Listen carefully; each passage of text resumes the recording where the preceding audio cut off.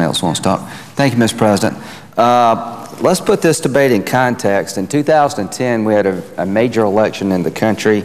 The people who were elected in the House made promises to their constituents that if you sent me to Congress, I would try to change the system and deal with the fact that our nation is being run into the ground.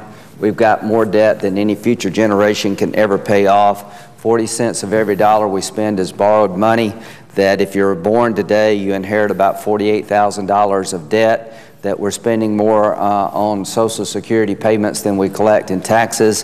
Medicare is underfunded by $30-something trillion over the next 75 years. When you add up all entitlement programs, we're about $50 trillion short of the promises we've made. Simply put, the House Republicans who were elected during their campaign said that I believe Congress is out of control.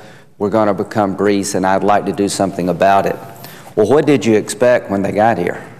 That they would just say, okay, I've been taught the real way that the Congress works and it's all okay?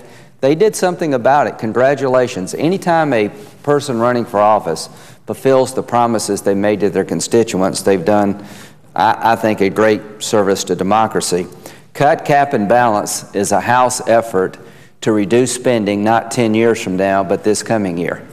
The problem with all these plans, very sincere efforts in the past to solve our debt problems, Graham, Rudman, Hollings, the balanced budget agreement of 1997 between President Clinton and the Republicans. I was here then.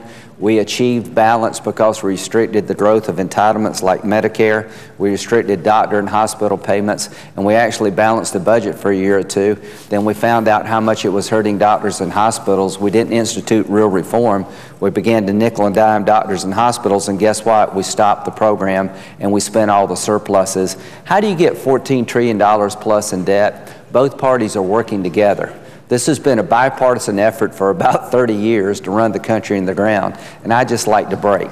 I like to have a bipartisan effort to save the country from becoming Greece, and the only way you can do that is put ideas on the table. Please, to my Democratic colleagues, let this debate go forward. If this is not worth debating, what would be?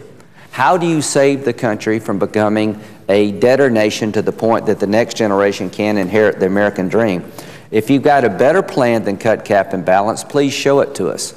We're willing to raise the debt limit, but we're not going to do it without changing the reason we got in debt. The cut part reduces spending in 2012 by $100 billion. That will cause some pain, but eminently doable. It's about 3 or 4% of the federal budget. I think most people at home believe they can cut their budget 3 or 4%. If they had to save their family, they would. We're talking about saving the country. The cap is an effort to control spending over 10 years to wipe out the $1.4 trillion deficit.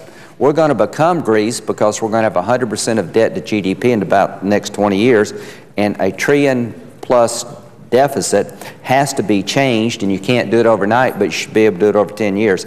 And the centerpiece of the House legislation is the balanced budget amendment of the Constitution. What rational person really believes that Republicans on this side and Democrats on that side are ever going to find a way to fix our nation's problems without something new happening? The senator has consumed 4 minutes. Thank you. After 40 years, the evidence is in. The Congress is broken, and unless you change the system fundamentally, we're going to run our nation into the ground.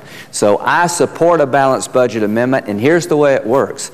You got to get 2/3 in the Senate and the House, and 3/4 of the state have to ratify the balanced budget amendment. Give the people of America a chance to have their say. Let's pass a balanced budget amendment to the Constitution before we take the country and put it in a situation beyond redemption.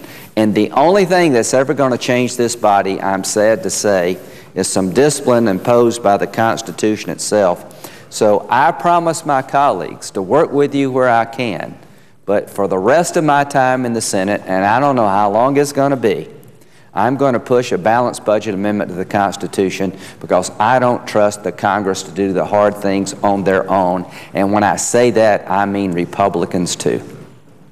I yield.